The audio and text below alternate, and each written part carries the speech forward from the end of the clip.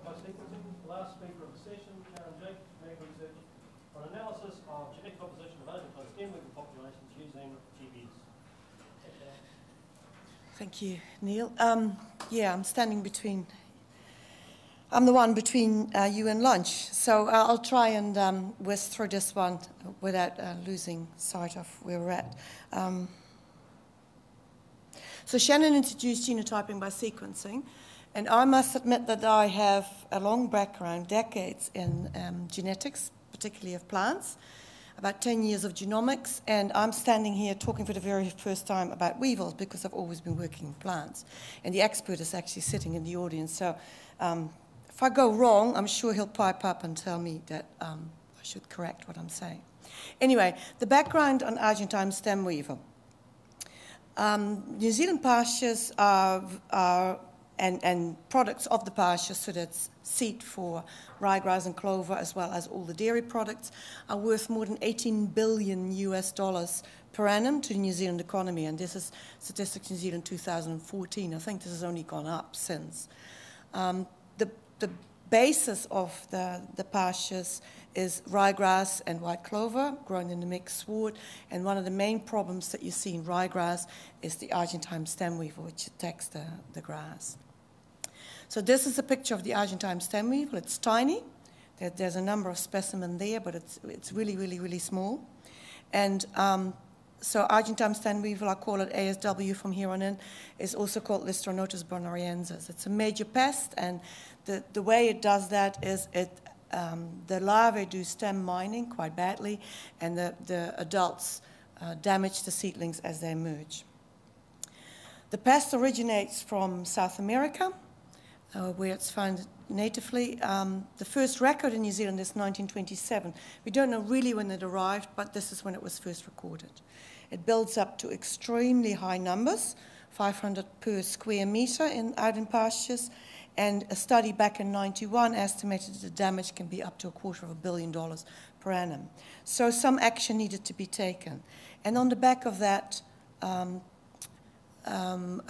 expedition was undertaken to South America, where collection was made of a biocontrol agent. It's a parasitic wasp called Macrotonus heperode, and it's collected from a wide range of different environments in South America. And let's call these ecotypes. So again, this is a very, very tiny insect, and what you see in the picture on the bottom left is the parasitic wasp actually injecting into the, laying an egg into the weevil, and that's how it does its damage. So at AgResearch, and that was Steve Goldson and team, they reared these parasitic wasps in huge numbers, and about 1 million of them were released throughout the country. And with hindsight vision, this was actually a brilliant move, but at the time what they did is they released all these so-called ecotypes in equal numbers throughout New Zealand. So you can see on the map all the sites where it was released, and that was done over a period of about 8 to 10 years.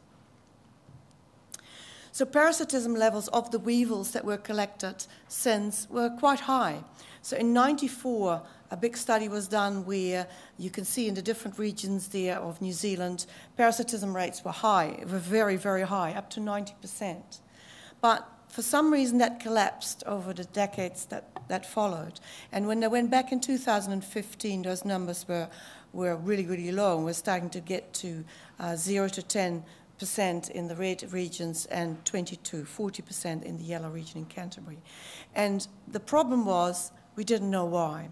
So the way we collect these, I've never ever done this, but the way that these samples were collected was with a leaf blower in reverse. So you go out to the field and you actually do vacuum cleaning, basically, with a leaf blower. And this picture shows Steve Goldson in action with a leaf blower sucking up the insects out of the grass. And the reason I show him here is that he's the nestor of the project. He's the guy that got it all started, and he's really the expert in the audience. And on your right there, you see how tiny, how very, very small these weevils are. And so what we do to determine the parasitism rates is to have these weevils sitting in these plates and very, very tiny, and prep them out and count. So although there was initial parasitism success, it declined, and it was never understood. Well, it just sort of happened, and that wasn't supposed to happen. It was very successful, so why did it crash to the ground? So went back and looked at all these data that were collected over many, many years. 196 sites, 18 regions, thousands and thousands of weevils. So there was historical data, but they also went out and got some new data since they discovered that the parasitism was crashing. So the graph that you see there is from left to right, year of sampling. So this is the calendar year. And you see that there was this decline of parasitism happening, with the odd exception of a few samples there. And this is year of sampling, so there's a decline, but there are some exceptions. However, when this data was reanalyzed by year since release, there was actually quite a steady line. So the decline is happening with the time since release. You put the parasitic wasp out there, and as time goes by, the parasitism rate goes from very high and comes down to very low levels again. So this is quite remarkable, and it's quite an interesting finding. So this picture was taken from a study in PNAS that was published a few months ago, and it was obviously so remarkable. I'm not an entomologist, but obviously so remarkable that it got a commentary in PNAS accompanying the paper as well. And Stephen guarantees me this is not embargoed, but in the next few days there'll be a background story in Science about this as well. So it's obviously a very, very important finding. So why did this happen? And you can think of various reasons why this would happen, and there's no time to go into all of them. But there is one thought. One thought is that we have a very monotonous ecosystem, and that there's no refugia in the pastures in New Zealand. So, without going into the details of this, I'll refer you to a talk that Steve's going to give after afternoon tea upstairs today, talking about these monotonous ecosystems. And one of the things is that peak parasitism in New Zealand reached 80 to 90%, while in its native range, with a lot more other things happening in the environment, it never goes above about 25%. So the dynamics is very different in the native range compared to these artificial systems that we have in New Zealand. The other question you can ask, and that's the one that I'm trying to address here, is this due to genetic variation? Because what I didn't tell you until now is that the parasitoid actually reproduces parthenogenetically, so all its progeny is identical. So the mother produces progeny, it's identical, etc. So there's no evolving, there's no changes happening in the parasitoid, while the weevil can reproduce sexually. So the arms race is lopsided. So the initial high parasitism probably puts a lot of pressure on this weevil, put the selection pressure on the weevil to somehow find a mechanism to get away from being attacked by this parasitoid. We don't quite understand why that happens, but we think that something is going on there. So we decided to study the genetic variation within and among the populations of weevils that we collect throughout the country. And Shannon has already described genotyping by sequencing and all the advantages and some of the disadvantages it has.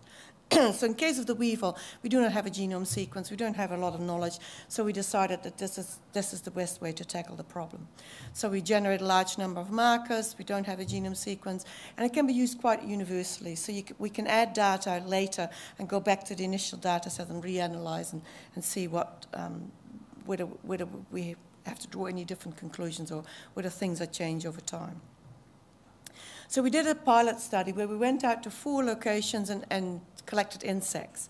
And this ordination plot shows you these 4 populations of insects. So every data point is an individual insect for which we have done genotyping by sequencing.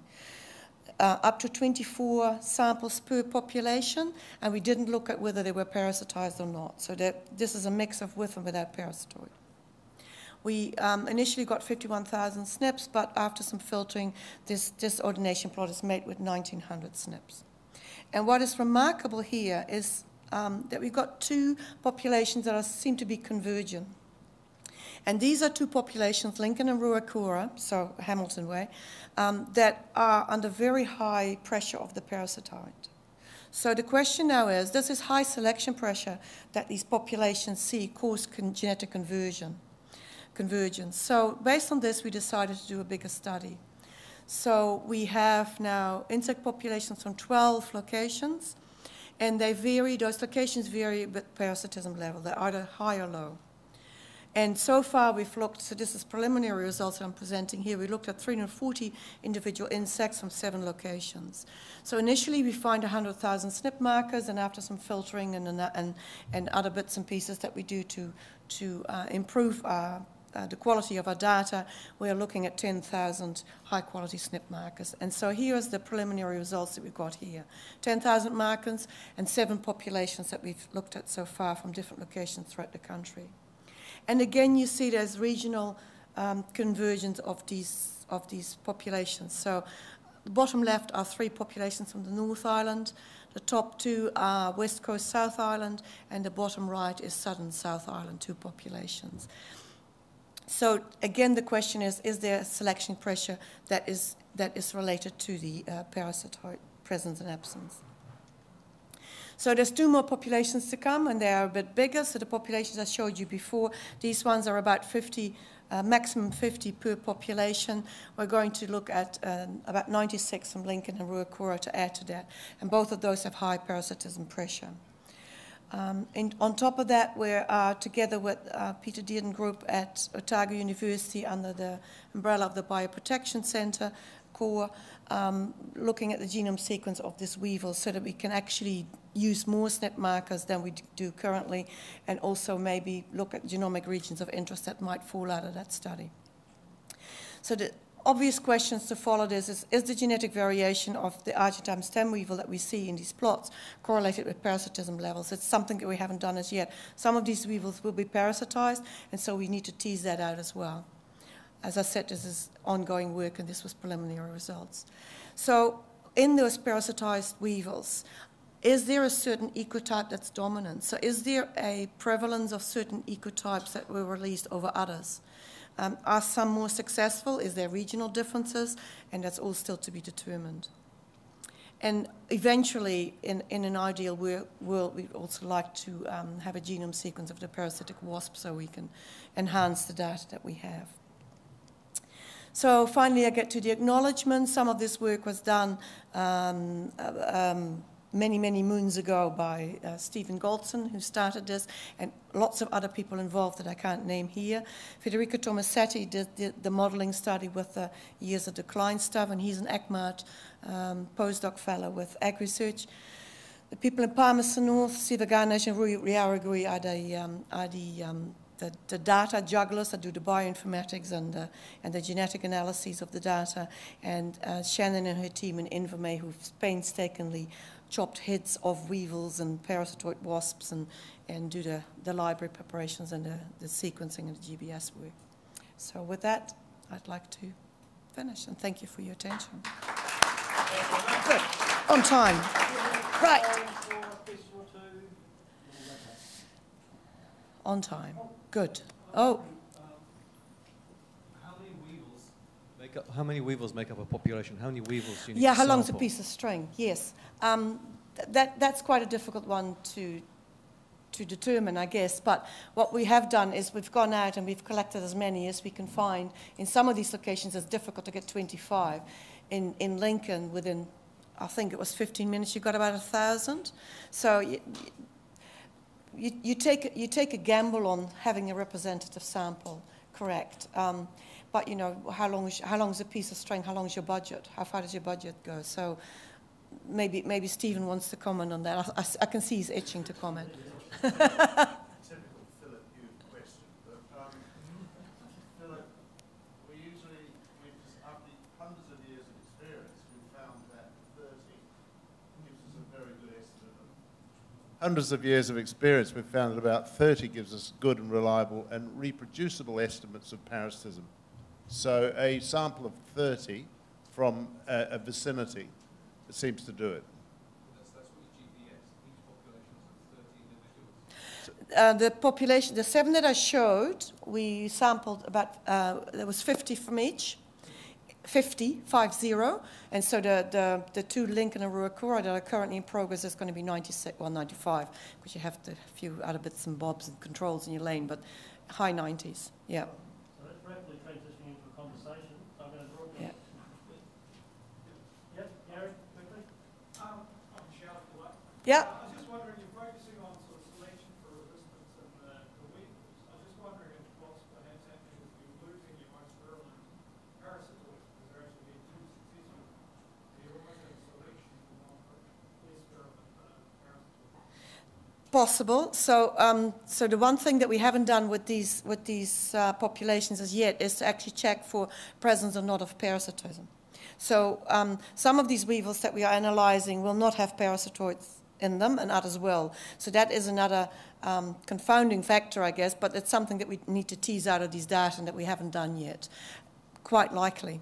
There's other strands of research going on that I didn't have time to discuss. We're looking at searching ability of the wasp for the weevil, and is there anything that's changing there? And is the plant genotype having a role in that system as well? So there's a lot of other things happening, but there's only so much you can say in 15 minutes. All right, now I'm going to wrap it up. You can ask questions over lunch. Please join with me.